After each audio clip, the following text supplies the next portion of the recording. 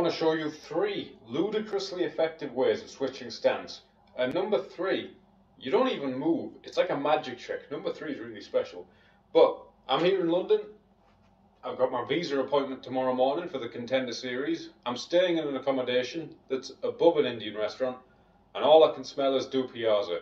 I'll get nose blind to Vindaloo within an hour, and I won't even realise it. But these ways of switching stances. Number 1 is a 45-degree step or a pep step. So see, I'm orthodox here. Boom.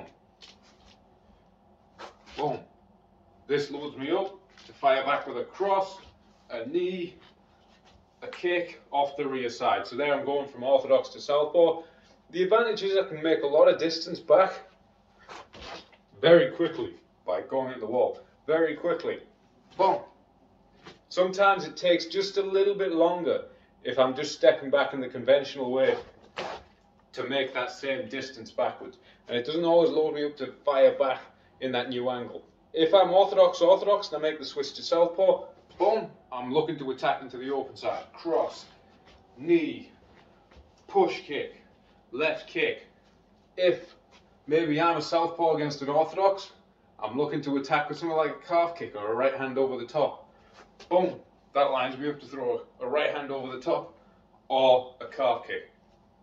One of the things I don't want to do with this is I don't want to step directly back because I'm kind of in a line here and I won't have weight to transfer into the shot. I need to step slightly out, even if it does square me a bit. It's a little bit dangerous. If I time it wrong, I can step into their power kick, so I always have to be aware of that. Number 2 is retracting off a lead kick. Volkanovski does this really well, and Cedric Doumbé does it even better. So what we're doing is, we throw this lead kick, leg, body, head. Alizov will do this, and instead of pulling it back here awkwardly, where we're right in front of the guy, where this kick might not have had the most effect, and they can step in and throw punches, and try to step back, we just kick, fall back into the opposite stance, southpaw. Again, we've got all the same things. It's like the same switch as the last one, but we just fire back with different things.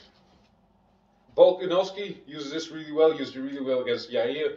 Inside kick, step back, then he's loaded up for that right hook. Really effective. Cedric Doumbé did it a lot against Johan Congolo. Very effective. Boom, boom, boom. There's a really beautiful one that Chingiz Alizov hits. I can't remember the opponent, where he goes left high kick, no switch. But then as he steps down, he's combined it with a slip because someone tries to use a classic right hand counter to the left kick, and he just pings back with the left straight. Really, really, really effective. And I can use it off a lead kick if I'm southpaw against an orthodox. Here I'm using this lead kick against the calf. Lead kick into the calf, and I make the same angle where I can go calf again, hook, cross, step in for a takedown. Number 3, this is classic overeem. It's like a magic trick. I'm not even going to move. This is where I'm here. Maybe the opponent takes a deep pivot into my open side, and I just track him. Instead of taking extra steps, I just track this way. Now I'm loaded up for a right hook. Boom, that can cut them off. Then I can follow in with punches. Boom, boom, boom, boom. Give him an old Vindaloo. Alistair Overeem's really classic at this. Justin Gaethje does a really good line on this. Boom. It's really good because you're, whilst they're making a massive movement, using a lot of energy and covering a lot of distance, boom, that's all you're doing. Mike Tyson, that's a classic one back in the day. Really good as well. Not even moving.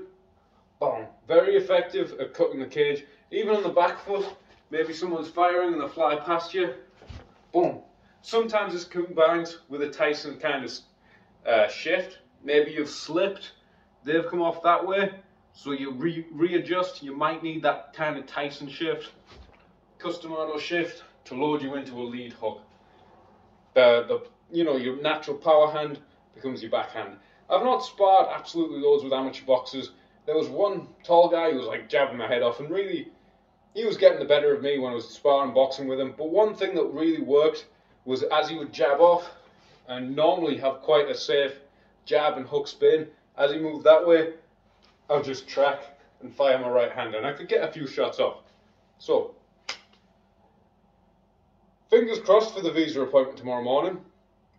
Thank you to all the Patreon boys, because It's these types of things in fight camp. I've got to spend all week in London because Harry's fighting on Friday against the Soldado. Soldado quoting Mike Tyson, saying, "Everyone has a configuration of options until they receive a punch to the face," or some Google Translate like that.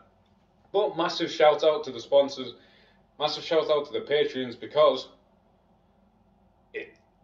in the real world you hemorrhage money on trips like this, and the support means the world.